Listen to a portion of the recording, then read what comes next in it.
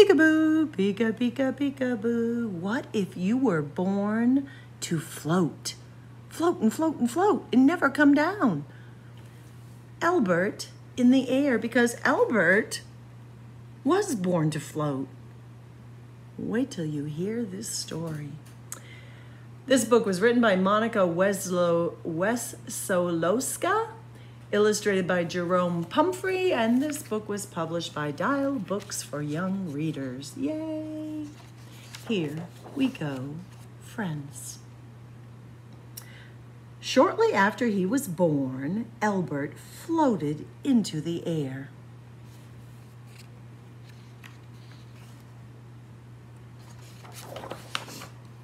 Soon, his mother had to stretch to reach him. When people heard she stood on tiptoes to feed him, they came from all around to give advice. Net him like a butterfly, suggested one neighbor. Reel him in like a kite, urged another. Deflate him, insisted a stranger, like a balloon. But Elbert was not a butterfly, nor a kite, nor a balloon. Elbert was Elbert, and when he cooed in the air, his mother merely said, "If Elbert was born to float, I will let him."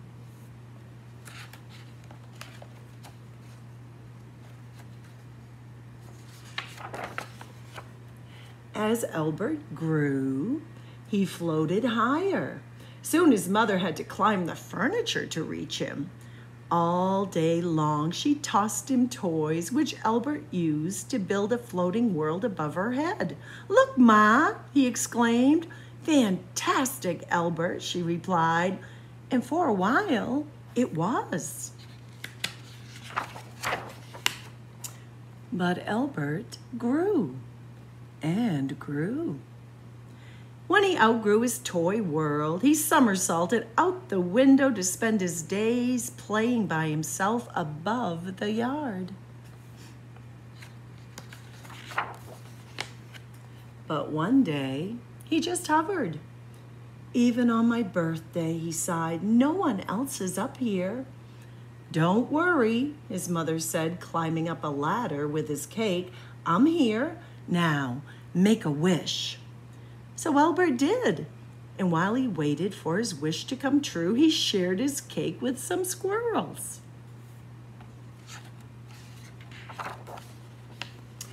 The next day, Elbert spotted a group of children starting school. "Look, Ma," he called, "I'm ready to join them." But when Elbert entered through a classroom window, his teacher called for help. "Assign him bigger books," recommended the librarian.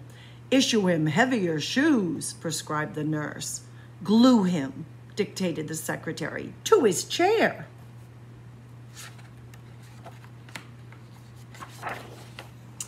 No matter what he tried, Elbert didn't fit in. His tears fell like rain. But when they tried to send him home, Elbert's mother sternly shook her head and said, "If Elbert was born to float, you should let him."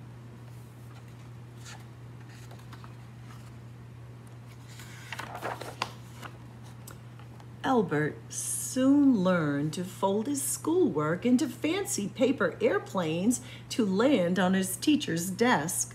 At recess, he caught the highest balls and tagged his classmates with his shadow. "Fantastic, Elbert," said his mother.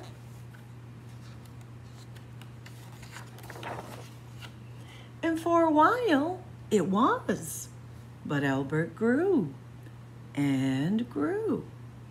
As soon as he grew, his distance from his classmates widened until he couldn't join their games no matter how he tried.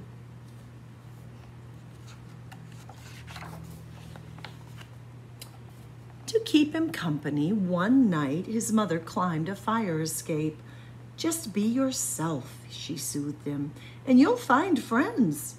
Then she handed him a bowl of popcorn big enough to share. "Look, Ma," he cheered, spotting a shooting star. "Fantastic, Elbert," she replied. "Make a wish." So Elbert did.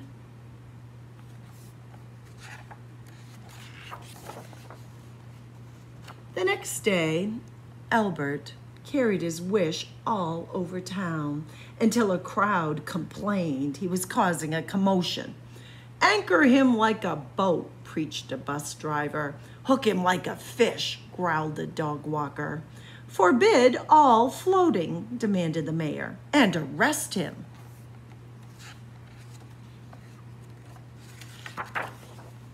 Fortunately, Elbert was Elbert. No hook, no anchor, no law could bring him down. So when his mother scrambled up a crane to defend him, he bravely reassured her, "Don't worry, Ma, I'll just float higher." But as he rose and everyone shrank, Elbert's heart grew heavy.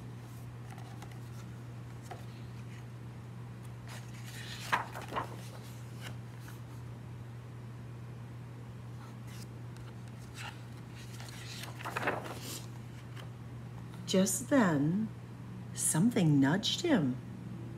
"Dearest Elbert, be yourself, but take this picnic with you."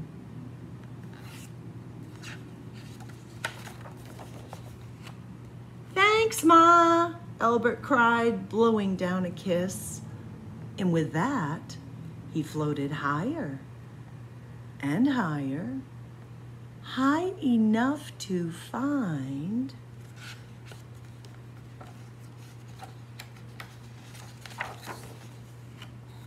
the world he'd always wished for.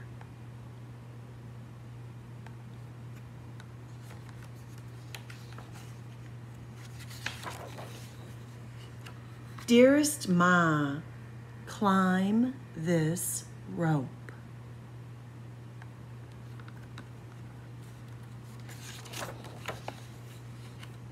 And it was fantastic. Oh, I'm so happy for Elbert. He found where he belonged. I miss you, friends. Mwah.